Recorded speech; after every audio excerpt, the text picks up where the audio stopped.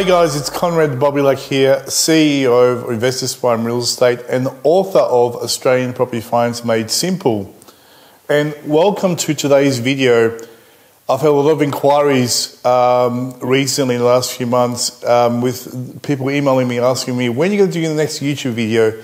And to be honest with you, I've been skiing and taking holidays, escaping the hot or the cold Melbourne weather, I should say, into hotter places, and then coming back and doing a bit of skiing, and in the interim looking after my clients and helping them build their property portfolio. So I've been really busy at the moment, working hard, getting them really good deals at the bottom of the property cycle. And so I thought I'll make this video today about where Melbourne is exactly currently in the property cycle, and more importantly, what it means to you as an investor, because a lot of you have now either taken action or are thinking maybe you've missed the boat for this property cycle. So I'm going to cover some of the key indicators that have emerged in the marketplace and talk about some of the opportunities and some of the things you can experience as an investor in the next 6 to 12 months in Melbourne in terms of capital growth potential, rental yields, and which areas to avoid and which areas to target in order to maximize your returns.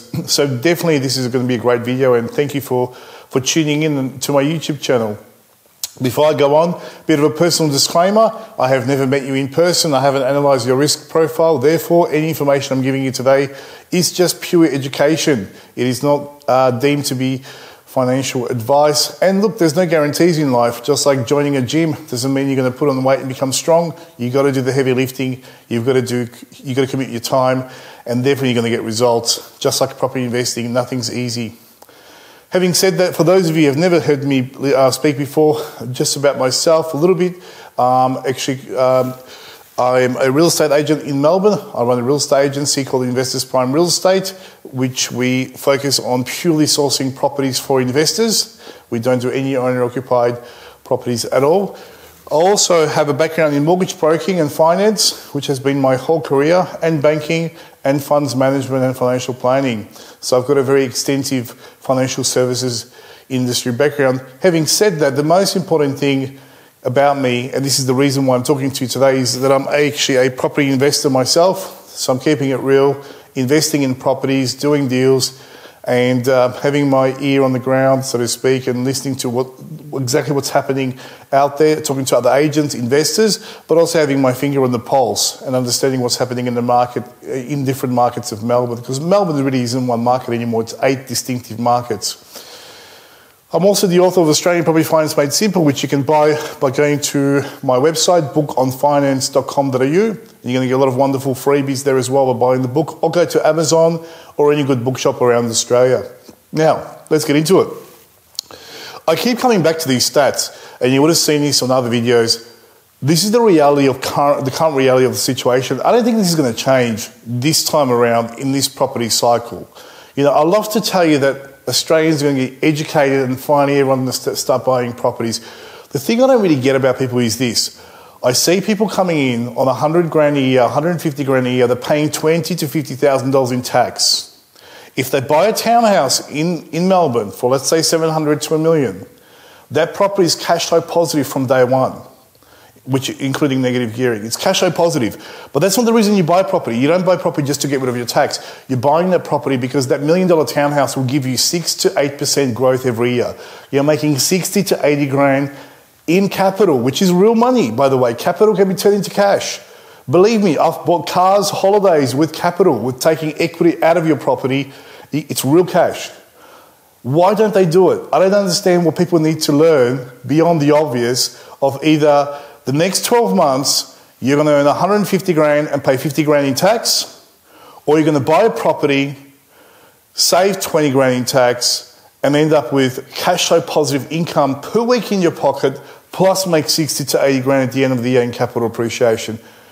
Beyond that, is there anything else that you need to understand? Like, to me, that is it. Once I got that, I just have to do this over and over and over. I haven't stopped.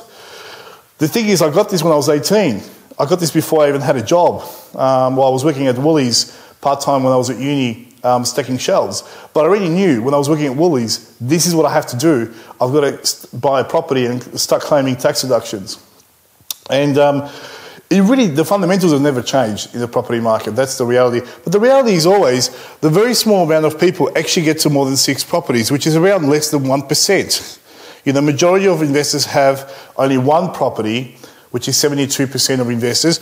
1% own more than 6 properties. And what I've been interested in doing is researching this small percentage of investors that represent this six or more, or these investors, that 1% club that I call, they have more than 6 properties.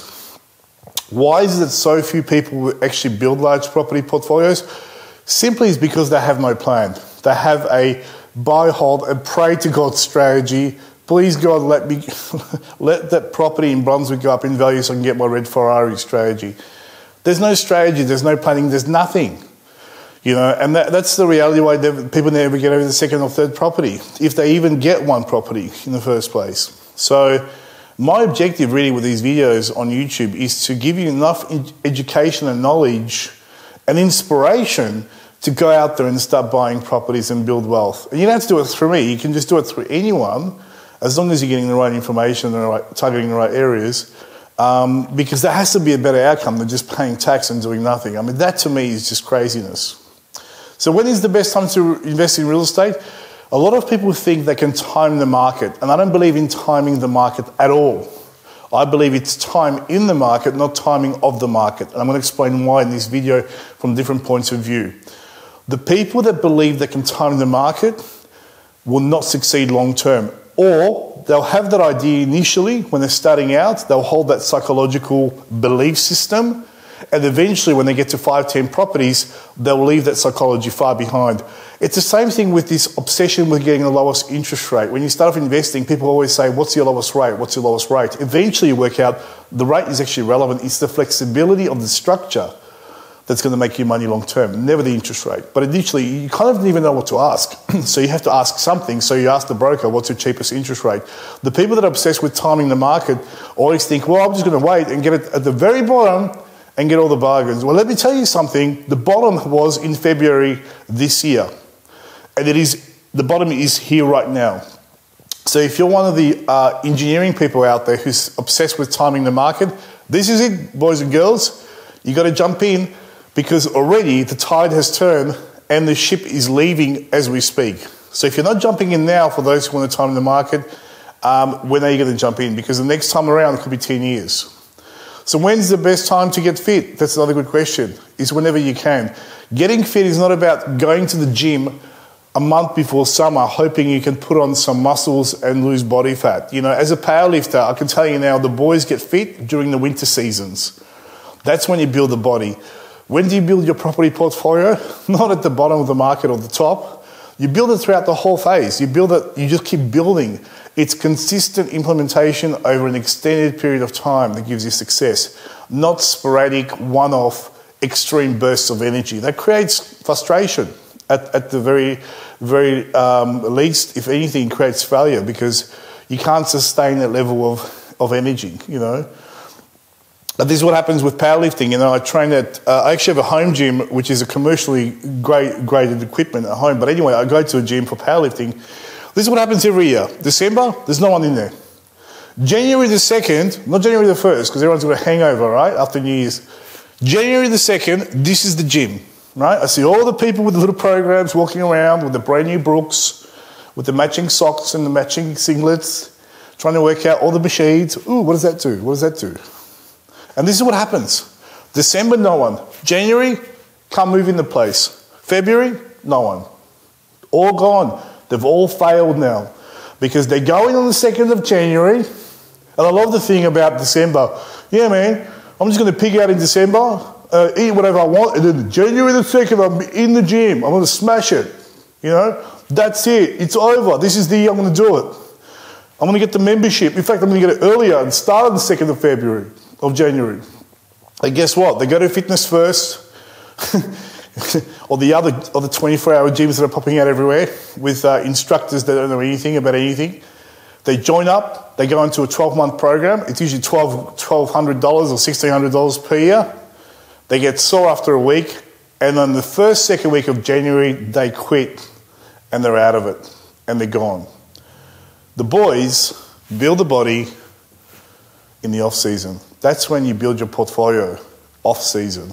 The people that think they're going to get fit 6 weeks before summer, these people here, they never succeed. These are the same people, they think they're going to time the market.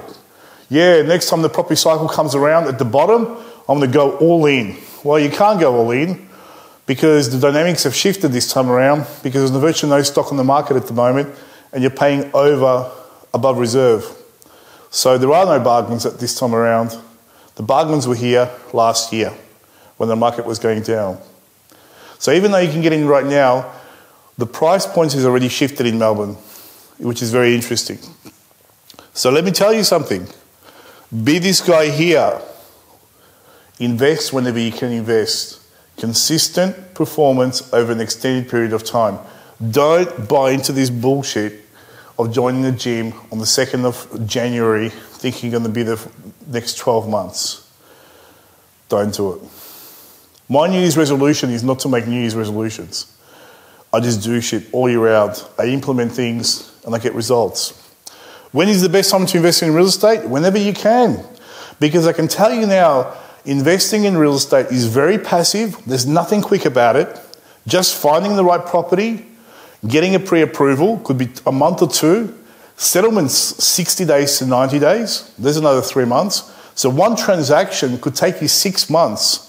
And if you're behind your tax returns and if you've got to unlock equity from another property, one transaction could be 12 months. So being super active in real estate investing is still very passive compared to things like the stock market or any other investment because it takes so long to transact. So forget about timing on the market. It's time in the market. Buy property whenever you can based on the key fundamentals in the area. And then when the market goes up, you just sit back and you're going to look really smart. That's what's going to happen. If you try to time the market, and we are at the bottom right now, okay, so this is it. For those of you who are obsessed with timing the market, it's still not a good investment strategy because it only happens once every 8 to 10 years that we are at the bottom of the market and we can identify it clearly. Don't wait to buy an investment property. Buy an investment property and wait. And that was said by myself, Konrad Bobilak. That's my quote. So let's talk about property cycles. We know they're cyclical in nature, hence the term property cycle. We have the peak of the property market, decline of the property market, then we've got the bottom of the property market, and then we've got the growth part of the property market, and the peak again. We are currently right at the bottom of the property market. So we have prices that are, falling. They're actually increasing now. We've passed the bottom because we have increasing yields and undersupply of rental properties. So we're kind of at the moment here. We've really passed the bottom. We definitely have construction decreasing, especially in the apartment industry. Apartments are virtually dead in Melbourne. House and land estates are not selling. But the difference is this time around is the volume of stock is virtually non-existent in key suburbs. If you go to Melbourne and you type in East Melbourne, you type in Ormond McKinnon, West Melbourne, if you type in places like South Yarra, there's virtually 6 to 10 houses on the market, if that. There should be 30 to 80 in those suburbs. So people are not selling properties anymore. They're holding on to properties longer and longer. And so now it's the bottom of this property cycle where you want to get in, and theoretically there should be bargains everywhere. They're not there. They're simply not there. You know, and that's what. So for those people that have waited for 5 years to time the bottom of the market, well, we're here right now. The bargains are just not there. The bargains were actually, some bargains were here 2 years ago when we were going down and everything was very negative. Even before the election, when people thought Labor was going to come in, thank God they didn't, those lemmings. But if the Socialist Party were to come in, or Labor Party, and win the elections, there would have been a disaster for the property market. But if they were to come in, they would have really stuffed things up. So people were very negative leading up to the election. So there were some bargains then. Now, forget it. I mean, there's nothing out there. I've been going to property auctions in Melbourne, and I've seen people pay way above reserve for detached houses, but only for detached houses, not for apartments. So where are we in the property cycle currently? We're actually at the bottom of the market. We're here.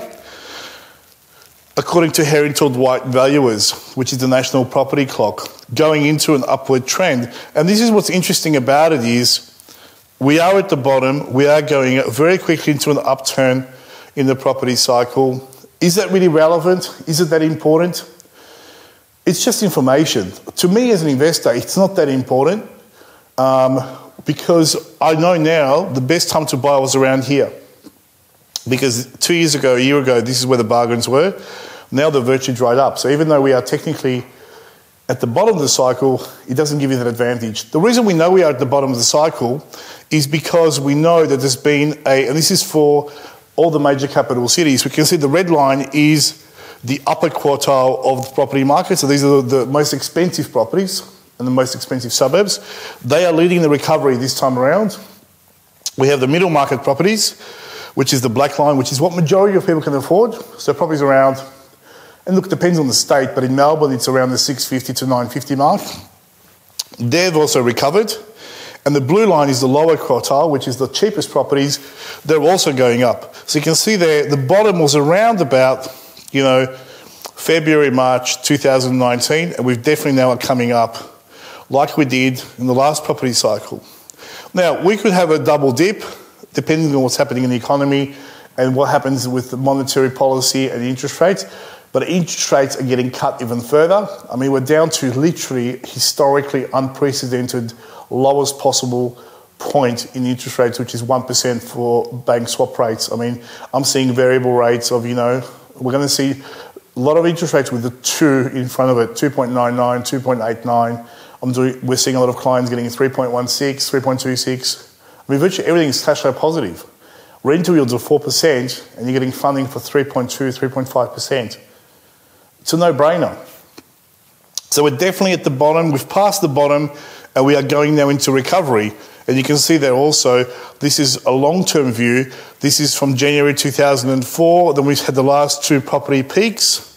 And you can see that we're moving sideways for a while and we're definitely going to recovery.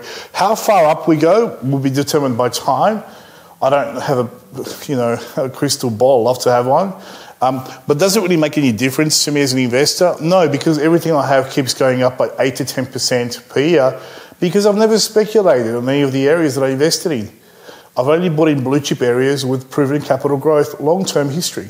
So if you do that and you stick to the key fundamentals, you won't go wrong. I often say to people, I'd rather overpay for a really good property than underpay for a bad one. Let me repeat that. I'd rather overpay for a really good property, even 10%, than underpay, get a bargain for a really bad property. I'd rather overpay 10% in Bentley and pay 1.1 million instead of 1 million and have negative equity for 12 months than get a real bargain in Melton. Because nothing's going to happen in Melton. There's no income demographics there. And Bentley's always going to go up because everyone wants to live there. It's bordering on the best suburbs of Melbourne, on the beach, with the best schools in Melbourne, best shopping in Melbourne. So, this thing about getting market timing is kind of irrelevant. You've got to get that out of your psychology as soon as you can because it's holding you back. And let me ask you something. If you have that psychology, how many properties do you have? If you've got 1 or 2 properties, that's not the right psychology. If you've got 10 or 15, sure. If you got maybe that works for you, then stick to it. Don't change a thing. But I guarantee you, those people that are listening to this YouTube video right now who still hold that psychology of getting in at the bottom of the market, which is theoretical, I can tell you now, you haven't got many properties if you still believe that. So yeah, everyone's forecasting really good growth. This is from ANZ, forecast for 2020. You can see Melbourne there for 2020, which is the blue table here, and the growth will be, for the next 12 months, around the 5% mark. So we're definitely going from a negative growth to positive growth. The last peak of the property cycle was November 2017, and we've had negative growth since November 2017 until the last quarter. We've had 1% positive growth, hence the turn in the market. So what's really happened in property suburbs in the last property cycle? See, in real estate investing, past performance is always an indicator of future performance. Unlike the stock market, where companies can go down, be completely delisted, like you can be, there's so many hundreds of companies every year that go bankrupt or get delisted off the stock exchange. Look at the last 20 years. Look at the ASX top 200. How many companies have been merged, acquired by other companies, or just went out of business, and including some blue chip companies. So in the stock market, past performance is not an indicator of future performance because you can become obsolete by the technology, by all different things. Look at Nokia. Nokia used to be on top, now Nokia is irrelevant. How many of you guys are using Blackberries now? None of you, right? Everyone's using iPhones. Well, 10 years ago, it was all Blackberries, you know. The thing about real estate, it's different. Real estate past performance is always virtually a guaranteed indicator of future performance because income demographics don't change. The suburb doesn't change. You know, if you go to Hawthorne, the architecture, the blocks, the income demographics, the schools, they don't change. No one's going to say, oh, you know what? We don't like mansions and good schools anymore. That's so old 90s. Let's go over here, you know, wear a bulletproof vest and you know, battle out with these locals. That's never going to happen, you know. So with suburbs, they never change. In fact, what happens in Melbourne and Sydney is the most expensive suburbs become more expensive at a higher rate than the poorer suburbs, which is counterintuitive as well, because you think there'd be a spillover effect. There actually isn't. Like Melton, Truganina and Frankston North are not growing at around 2% per year, 3% per year, compared to some areas in Melbourne like Balaclava that's growing 11, 12% per year, or Richmond, for example, which is counterintuitive, right? You would think that has to slow down, this has to catch up. It doesn't because it's based on household income. These people in Frankston North make a fraction of what people make in Richmond per week. In fact, in Frankston North, people make on average around $400 a week. In Richmond, they make $2,500 per week per person. So there's a big difference in income. Therefore, they have the greater propensity to push up property prices. Last property cycle, we had Brighton, Toorak and Canterbury and East Melbourne lead the property cycle. Right? This is 2007. And you can see the suburbs in red are suburbs that represent $1 million suburbs. And there's a spillover effect that happens consistently within each market. There's no spillover effect between markets, but within each market, there's consistent spillover effect. You have Kew, Eaglemont, Baldwin, North, you know, Glen Iris, and then it keeps going down, you know, as we speak. So you have Park Orchards, Donvale, you know, Templestowe, all these areas hit $1 million, 2015, 2016. And then what happened in 2017, as new suburbs like Vermont South and Glenmore Avery and Willers Hill were hitting $1 million, the other suburbs were hitting $2 million and $3 million. Now, what do you think is going to happen? And then when we hit 2017, we had the peak of the market in November in Melbourne. That was it. Then the suburbs went backwards slightly. So you can see there, the red patches represent suburbs that went backwards the most between 2017 and 2018. Now, people go, I love the media. You know, they're going, Toorak lost 20%, Brighton lost 20%. Yeah, it did. But it went up by a bloody lot before then. It's like saying, oh, you slowed down by 50 k's an hour. Yes, but I was going 300 k's in my Porsche 911. I'm still doing 250 k's an hour. It's still freaking fast compared to 100 k's an hour. So nothing can go up, you know, exponentially indefinitely. There's no such thing. Things can go up and they've got to slow down, even go back a little bit and then go up again, which is what happens with the blue chip areas. So yeah, we have the peak of the market, the top end, the upper quartile. Definitely people take properties off the market and the median price goes down by 10, 15, 20%. That happens every property cycle without question. It doesn't mean that every house in Brighton, Toorak, Canterbury devalues. It just means that the volume gets reduced because rich people take their unencumbered houses off the market. They don't need to sell those properties if they don't choose to. That's exactly what happened. Now, we're in 2019, new property cycle. Bang, we're going back up again. So we're going to see the following suburbs start off the property cycle again, like they did in 2007. We're going to see the following suburbs. We're going to see Canterbury, you know, Malvern, Toorak, Brighton. We're going to see these areas start the next property cycle. So go and buy them. This is it, guys. For those who are waiting at the bottom of the market, this is it. They're only going to go up from here. And they're going up already, you know. So all those engineering people that are obsessed with Excel spreadsheets and timing of the market, this is your time. Go nuts.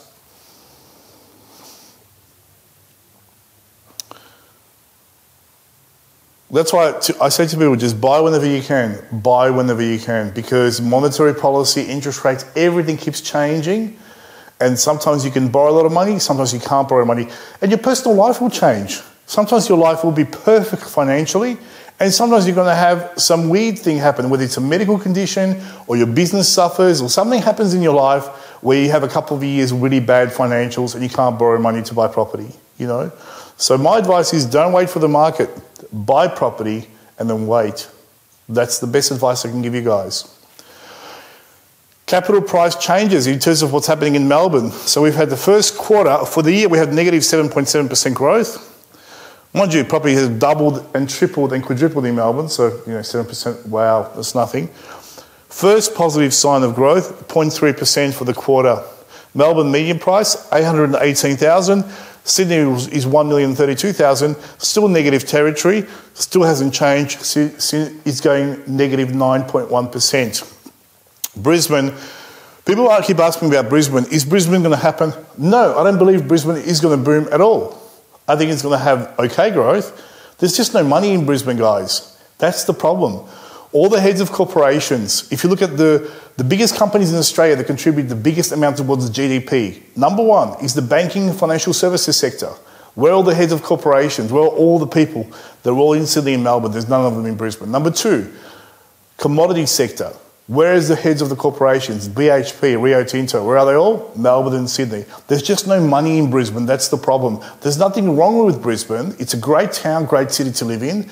Yes, there will be areas with good growth, but it doesn't have the same challenges of massive population growth versus limited supply that Melbourne has. And that's why you haven't got the same pressure on housing, and that's why I don't believe Brisbane's going to boom. And there's a lot of experts predicting it's going to boom. I just don't believe it's going to happen.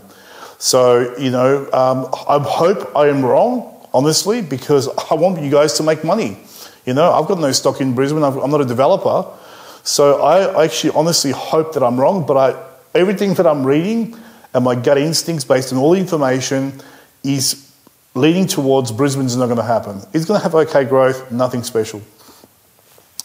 In terms of median prices in Melbourne, if you look at house prices for the quarter, you have different distinctive markets in Melbourne. You have the inner property, inner east, southeast, or inner south, northeast, northwest, outer east, southeast, west. They're all very different markets. You have the northwest doing 4%, and you got the inner east doing minus 3.6. Now, why is that? Because majority of these properties are big mansions. Where in the western suburbs you have reasonably cheap, or in the northwest you've got cheap houses. Probably the cheapest houses in Melbourne. So different markets, no correlation between them, growing at different rates, doing very different things. Same with apartments. By the way, don't touch apartments at all. I just wouldn't go there. So where are the best properties to target in Melbourne in 2019? For those of you here listening to this for the first time, you haven't watched any of my videos, and you're thinking, you know what, Melbourne sounds pretty good, I want to invest in Melbourne. What do? Apartments, number one. Don't touch apartments, okay? Why? I'll tell you why. Mascot, New South Wales. Look what happened with that apartment building that's condemned now. All those people were asked to leave and they were basically evicted from their own property. Imagine that couple that bought that two-bedder for 800 grand. Now they can't move back in, they can't sell it, they can't leverage against it. I mean, they just have to wait now virtually for the government to intervene and bail them out, because the company, the original builder and the company don't have enough funds to fix that project. Now that's just one of many examples. What's going to happen if the government starts having an inquiry into all apartment construction around Australia? And a lot of these apartments around St Kilda, where my office is, suddenly they're going to start looking into how they were constructed by whom, and they're going to start doing proper inspections and find out half of this stock or 10% or 15% of this stock is completely structurally unsound. Imagine if you're an investor and you got 600 to $1 million tied up in an apartment project. What are you going to do? I mean, that could end your whole journey in property investing. So I say to people, there's nothing wrong with apartments. I have them. There's nothing wrong with them. Don't buy any more until there's, number one, strong recovery in the apartment sector as a minimum, which we have never seen in Melbourne and Sydney in the last 10 years. And number two, we have this issue solved with these structural integrity issues being solved. And cladding as well is another issue. In Melbourne, we have a record amount of apartments being constructed, and now we're seeing a lot of projects being shelved. The blue buildings represent future projects, by the way. Some of these towers have 300-400 apartments being built. And look, in Melbourne, no one wants to live in the city, by the way. A lot of these towers are ghost towers sold overseas to Singapore, China, and no one wants to rent them, you know. People in Melbourne want to live in St Kilda, West Melbourne, Brunswick. They don't want to live inside the city itself, you know. And there's a tsunami of residential apartment construction with building defects and concerns that the cladding will make it hard for apartment owners to sell and to revalue and get equity out. And this is what buyers should look for if you want to get a bargain. So if you want to get a real bargain, what you should look for is Art Deco older apartments in a small complex where there's like 6 or 10 apartments, 2 levels, massive block of land. Built 100 years ago or 70 years ago, depending on the period, yeah, that's probably a good investment. Around Melbourne and Sydney is all the suburbs. That I would target, especially for renovation purposes, but brand new, forget about it. I mean, I wouldn't touch apartments, I wouldn't recommend them. It's a complete disaster of what's happening in the industry. The difference in price rises between houses and apartments was the most stark in Abbotsford, which is a great area for apartments in Melbourne, but the difference in capital growth, apartments and houses that are detached, 88% gap. South Yarra, 73% gap, and Parkville, 79% gap over the last 10 years. So people buy apartments in areas they can't afford to buy a house, like Hawthorn, because they want access to the best schools, transport, location, proximity to the city, shopping, everything prestige. But their apartments in Hawthorn are actually not growing at all because they're creating thousands of them. Not thousands, but hundreds and hundreds. And even though houses in Hawthorn are going up by 8, 9, 10% per year, apartments are growing at 1 to 2% per year and sometimes going negative after 10 years. We've seen apartments in Melbourne, especially Docklands and South Bank, where people have paid $650 for a 2-bedder 10 years ago, and now they're revaluing the property and it's coming at $580. So it's negative 70,000 growth in 10 years, and they're paying $4,500 per year in border corporate fees. It's insanity, guys. It's craziness. Just speak to mortgage brokers before you buy apartments. They'll show you some of the valuations that what people have paid for and what they're coming in now. There's virtually no equity in them. Now, long term, yes, probably they'll make sense, because if you look at New York, Manhattan, that's the future of Melbourne eventually. As more population, millions of people come to Melbourne, eventually we're going to have to live in the city in high-density apartments. Yes, in the future, absolutely. But it's not going to happen in the next 10 years or 20 years. So if you want to build a large property portfolio, you don't want to be wealthy when you're 98, right? You want to be wealthy in your 30s and 40s. You need the equity in your property to go from one to another, and apartments just not the vehicle to get you there. And that's why the banks don't like apartments, and they've blacklisted postcodes in Melbourne. So Melbourne 3000 postcode is blacklisted for lending, which means you can't borrow above 80%, and in some instances 70%. Melbourne 3004 postcode, World Trade Centre 3005, South Bank 3006, South Yarra Docklands, and South Melbourne, blacklisted in Melbourne. Great suburbs, great location in terms of proximity to the city. South Melbourne's fantastic suburb, Clarendon Street, phenomenal schools. You know, everything's there. You're on the beach virtually, you know, one suburb away from the beach. Blacklisted apartments, 70% LVR maximum, which means you've always got 30% equity locked up in that property. Why would you go there? You know, it's a disaster. People keep buying South Melbourne apartments, hoping and praying to God, please make it go up in value. I just want that red Ferrari. You're going to be very disappointed. If you are going to buy an apartment, you have to have a 3-to-1 ratio between the price of a 2-bedroom apartment and the detached house. So Toorak, for example, a detached house is $3 million. That's the median price. A 2-bedder is $670, 3.4546% ratio between the price. So that means the person that's looking for Toorak, the complete price out of the detached housing market, they're either going to buy a 2-bedder and live in Toorak or not live in Toorak at all. There's no correlation between these two markets, okay? So where apartments don't work is Caroline Springs. You've got houses for $700, 2-bedder for $600. It's $100,000 difference between a backyard and a 4-bedroom house versus a 2-bedroom apartment. How's it going to work? Why would people build apartments in Caroline Springs? It's beyond me. They keep building them there. They can't get sales. People keep buying and they can't get equity out of them. Just don't do it, guys. Be smarter. So, you know, you've got Toorak, St Kilda West, East Melbourne, Kew Glen Iris, you know, Hawthorn, Middle Park, Albert Park, all the typical suburbs, Brighton, Sandringham, Blackrock, with the median price of a detached house. This doesn't apply for townhouses, by the way. Townhouses are the same as houses. In fact, a lot of townhouses being built now in the best suburbs of Melbourne, like Richmond, are bigger than the original houses that were being built there. So townhouses and houses, virtually the same thing. Apartments, very different. Apartments, obviously, they have no land component. You're in the air. You're on top of each other. Stay away from them. Stay away from them like a Kenny G concert.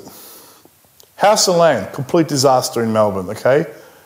The stories are fantastic. These companies are so clever in their marketing. The brochures, the capital growth, the Melbournes, they just get all the suburbs in Melbourne and you get a big pot and just, get all Turex and Hawthorns and Brightons. Let's just mix them up with Melton and Truganina and Point Cook and Packet. It's all part of Melbourne. No, it's not. No, it's got nothing to do with Melbourne, okay? Developers are hoarding 13 years worth of supply to boost prices in Melbourne because they know if they release supply, the whole industry will just dissolve and properties will plummet.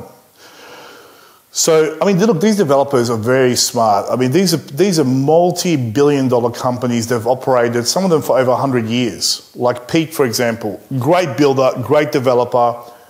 Metricon, fantastic. In terms of the build quality, phenomenal, right?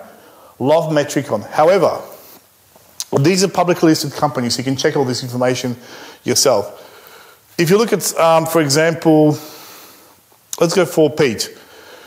So average number of lots sold per year, 2,623. Average number of lots held in land banking, 44,000. They've got 17 years of stock they're holding back from the market because they know if they release them, the whole market will plummet in value. So they just hold back stock and not release it, try to, in a way, influence the supply part of the equation. Because really, at the end of the day, the property market is very simple. It's based on supply and demand. But the demand has to come from the right income demographics. Where capital growth is created is we have high income demographics wanting something they can't get a hold of, and that's why they pay a premium price for it. These estates, you have a low income demographics, so it's irrelevant demand.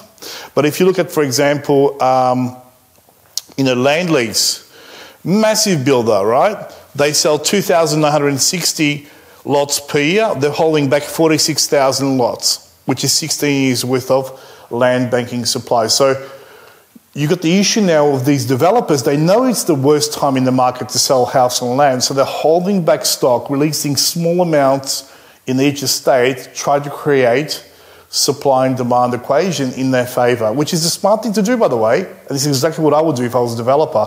But just so you understand, this is actually manipulating the market, where in St Kilda, there is literally no one holding back any stock. There is just 6 houses on the market and that's it.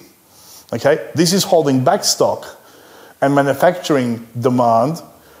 The other suburbs, they actually have no stock. So let me ask you something. When the market recovers, what do you think they're going to do with this stock? They're going to keep releasing it. And that's why these areas, these so-called growth corridors, have massive gluts of properties in them, like Hoppers Crossing, Truganina, Tammeet, Cranbourne, Sandhurst, Skye, Doreen, Mernda, Derrimut, Point Cook, Werribee, Pakenham South, Melton West, Roxburgh Park, Craigieburn, Clyde North, Epping. They have thousands of blocks, and that's why the growth over the last 10 years, this is to November 2017, by the way, back 10 years. So from the last peak back, they grew on average, if you look at off Melton, 2.5% per year. Now, the inflation has been 3.5, 3.75. So these areas are going below inflation. Unless you're doing a 3.7, Tammeet, you're still going below inflation. And if you're going at inflation, you're not actually making any money. You're just keeping up pace. So you're not eroding your equity base. So you've got, Wyndham, Williams Landing, right? All these BS about Williams Landing, how all of Turex is going to sell up and move to Williams Landing suddenly. Capital growth, 3.2%. Below inflation over 10 years. Can you imagine? Geelong, people keep asking me about Geelong. I love Geelong aesthetically, and then the community of Geelong is great, and the schools are great, and you've got the beach and the architecture. There's just no money in Geelong. That's the problem. That's why you haven't got that growth. Yes, there's always going to be suburbs in Geelong that will double every 10 years because every city, regional area, or satellite city, if you like, which is kind of what Geelong is, have the best suburbs where they have the best location. But in terms of parking all your money in Geelong, if you live in Geelong, yeah, have your house there, maybe an investment property, but then move and park some of your money in Melbourne where you are going to get 10, 15% growth, you know. Point Cook, 3.5% growth. You know, all these stories about Point Cook, how it's the best estate and all this other stuff, and all the stories. Well, where are all the people now that have bought last year and the year before? Do you know how many blocks of Point Cook are currently on Gumtree, where they were bought by a taxi driver, and now they can't sell them, can't settle them because they'll lose 40 grand. They're trying to offload them. There's something like 6,000 blocks on the market of house and land estates in Melbourne. People are trying to offload them because they can't settle. Guys, you have to be smarter than this. You know, this is why I'm doing these videos. I want to save you the pain of making these mistakes. And the theme about this is, look at what majority of people are doing. Just do the opposite. Because most people get it wrong. Most people do not retire wealthy. Listen to investors like myself. We do the exact polar opposite of virtually what everyone does. And it's counterintuitive. A lot of this stuff is not intuitive. It's not intuition, you know. So, you know, and the biggest postcode stress, and these are postcodes where they have 90 days in arrears with their mortgage. So if you miss 3 mortgage repayments, 3 months, technically the bank can repossess your house and sell it. So where are these stressed postcodes in Melbourne? Where they're in Wollert, you know. People are building houses. Have you been past South Morang? There's kangaroos there. Why would you? There's nothing there. And Lower Plenty Road is a car park, peak hour traffic. You know, if you live anywhere around here, you can't get to the city. It takes you an hour and a half to get to the city. I mean, they're building houses up here. I don't know who's going to live there. There's going to be no growth there. Forget about growth, you know, for the next 100 years. So yeah, for your grandchildren, it's going to be awesome. That has a mortgage stress of 20.3%. 20% of the houses are 3 months in arrears with their mortgage. Lyndhurst, Lynbrook, okay, which is 3975, also have 18.4% of properties which mortgage stress. Craigieburn, Roxborough Park, okay, this area here, 3064, massive mortgage stress, 17.9%. Donnybrook, okay, Plumpton, I mean, Clyde North, this area here, 16.8%. If you look at mortgage stress in Black Rock, 0. If you look at mortgage stress in Balaclava, 0. Mortgage stress in Williamstown, 1%. Mortgage stress means property is going to be repossessed by the banks and sold quickly without any marketing, with minimum marketing. They're usually sold below reserve. So imagine what that does to your investment properties as a price point, as a future reference point. It's a disaster, you know. And no one talks about this. Everyone's so scared to talk anything about the property market that's negative. Have you noticed that? All the experts are so positive or conservative. Well, it's going up, you know, now, but in the future we're not going to see this growth. We're so politically correct now, and we're becoming such a nanny state. I'm just sick of it, you know. Everyone's scared to talk about stuff because it's going to offend someone, you know. Nothing's going to happen if you get offended, guys. You don't die, you know. You know what I'm offended by? Boy groups. Boy groups offend me. One Direction offends me. So shut them down. I hate listening to them on the radio if they randomly come up, you know. Boy groups offend me. That's what offends me. People that shouldn't be in the music industry. Townhouses are it. That's your vehicle to building wealth, because you've got a house in an area that's an infill area. Okay, I mean, you can buy townhouses anywhere, but I'm talking about townhouses in areas that are established. They have the best income demographics, so highest income per household. I'll show you which ones. Best schools in Melbourne and very good proximity to the city and the water. Melbourne is always priced by distance to the city and the water in the right part of Melbourne with the right schools and income demographics. So if you look at the best areas in Melbourne for 10% for growth for the last 10 years, and this is basically, if you look at this, in Melbourne, they're all in the eastern suburbs. Mont Albert, 11.8% growth. Balwyn North, Middle Park, Bayside obviously. Mont Albert North, Ashburton, Glen Waverley, Balwyn, Doncaster, Burwood. You know, it's all Bayside in the eastern suburbs. So if you can't afford to get a house there, definitely get a townhouse. Now people say townhouses won't grow up as much as a house because they've got a small land component. No, that's not true. People don't care about the block of land anymore, guys. They want the privacy of a townhouse where they can drive into the garage and go straight to the kitchen or the living area without interacting with people like in an apartment block. But no one cares about backyards anymore. As long as there's a tiny courtyard there you can put a barbecue and a table, that's cool. But what people love about townhouses is affordability factor. For example, this is from back to 2017, which was the peak of the market. If you look at Q East, the average median for a townhouse was $910,000. For a house, $1.7 million. Now, townhouses grew by 38% in 12 months, where houses by 0.06. Why? Less people can afford these, more people can afford that. So people want to live in Q East, which is pretty much kids that grew up in Q but can't afford Q. They go to Q East. That's what they're targeting because now they've got their jobs. They're making 80 to 100 grand each. Young couple, can't afford Q, can't afford 2 million to 3. Let's go for 910. Moorabbin, 600 grand, 36% growth versus detached houses, 13% growth, which is $1.5 million. If you look at the Heidelberg Heights is an awesome area, and this is one of the top areas that I'm targeting right now.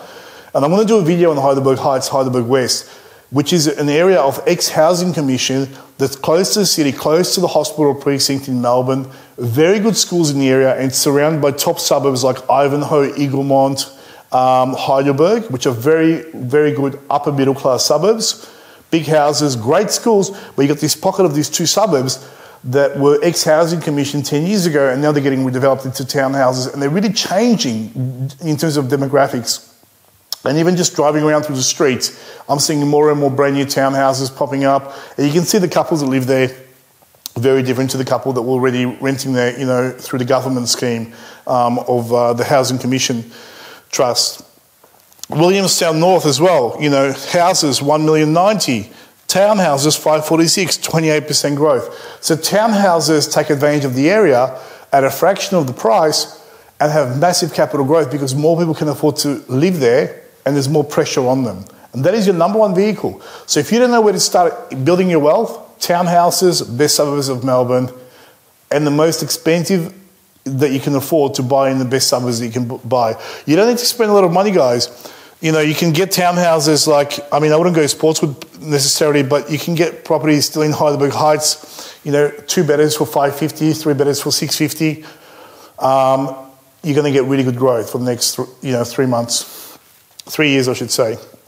Rents will increase significantly in key suburbs in the next 2 years. Rents are going up. And we can see that. The bottom was here. This is combined capital cities and regional centres. Rents are going up, and in Melbourne, definitely, 2019, 2018, you can see that 19, 3.7, 3.3% on average. But in the eastern suburbs and the Bayside, now that people are priced out of the property market, I can see rents going up. The most important thing about all this is household income demographics. If you look at how much people are making per household individually, this is household weekly income. Park Orchards, 2,660 per household. Plenty, Cremon, which is Richmond, Ivanhoe East, Wonga Park, Canterbury, Waterways, Kangaroo Ground, Brighton, Wandenwood. If you look at individuals, you know, this is what I would look at. Individual household income will be the key determining factor in shortlisting your properties. Richmond's number one, 2.5 grand per person. East Melbourne, Port Melbourne, Middle Park, Toorak, Elwood, Albert Park, St Kilda West, Clifton Hill, South Yarra. These are some of the top areas where people have extreme income. I mean, 2.5 grand per week per person. You have massive discretionary income and there's virtually no stock on the market. So getting a townhouse in that area is the key. So just go down the list and whichever way you can buy, just get it. You know, it's the bottom of the cycle. We're only going to go up now. It's just a question of by how much and how quickly. So what factors really determine and drive property prices? It's not location determine capital growth. If that were true, South Bank would be the most expensive real estate in Melbourne. It's 1K from the city, 1K from the water, on the river. You know, it's actually scarcity, so lack of stock, which is the opposite of house and land. High demand, but the right income demographics, people with lots of income, surplus income they can spend on paying for properties above vendor reserve. That's what actually happens. And in terms of growth, excuse me for 1 second. How annoying. In terms of growth for the next 3 years, which are the top areas that I recommend investing in? And this is from Select Residential Property SRP, and I completely agree with most of their decisions. If you look at Balaclava's number one, 20% growth in 3 years. This is for detached houses and townhouses. South Melbourne, not for apartments, guys. This is only for townhouses and houses. Watsonia North, Carlton, Flemington, Gladstone Park, Hawthorn, Coburg North, St Kilda East and Collingwood. Really good returns. In a market that I think is going to do 3 to 4% next 12 months, you're getting here around the 7 to 8% mark. Because remember, we're still at the bottom of the cycle. We're not going to shoot up suddenly. That massive growth will occur at 9 o'clock on the property clock. From 9 to 12 is where you're getting to see growth of 9, 10, 11% growth. Between 6 and 9 o'clock, you're going to see very gradual build-up in terms of momentum, as long as all the indicators are in play, which is the key thing. Top suburbs to invest in 2019 and 20 for capital growth. If you look at upmarket Bayside, Albert Park, Port Melbourne, St Kilda, East, West, Balaclava definitely, Brighton, Bentley and Bentley East, Elwood, Hampton, Sandringham, Blackrock, Balmoral. They're the top 10. So if you've got unlimited budget, Albert Park, can't go wrong. Balaclava, can't go wrong. Port Melbourne, can't go wrong. Entry-level suburbs, so cheaper suburbs, basically. Cheltenham, Hyatt, Mentone, Mordialloc, Aspendale, Edithvale, Chelsea, Bond Beach, Chelsea Heights, and then Carrum, number 10. If you go to upmarket eastern suburbs, Mont Albert North, Kew, Canterbury, Camberwell, Surrey Hills, Hawthorn, Baldwin North, Glen Waverley, top areas to invest in. And if you're looking at entry-level, Box Hill North, Heidelberg Heights, especially around the hospital precinct, and Heidelberg Heights and Heidelberg West are my favourite properties for growth as the underdog suburbs that are currently experiencing gentrification. And I can see the demographics changing in those areas completely. Blackbird, Burwood East, Mitcham, Bayswater mainly for subdivisions. I wouldn't just buy and hold the townhouse in there. I'll go for houses for subdivision potential. And Doncaster East.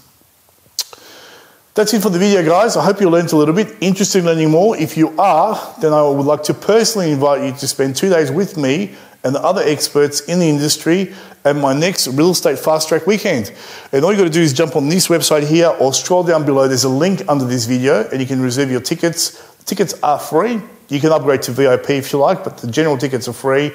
I run about 10 of these events per year, roughly every 6 weeks. I take most of December off and first 2 weeks of January because I go for holidays. But so I do run them right here in St Kilda in my office.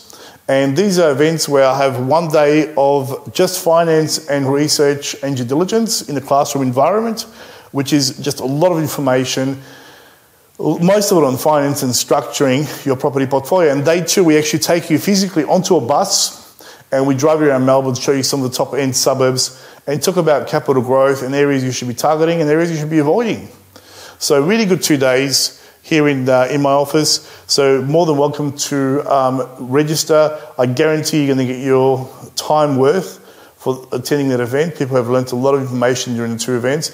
Also, for those who are interested in reading up more about finance, check out my book, which is now a bestseller, by going to bookonfinance.com.au or Amazon.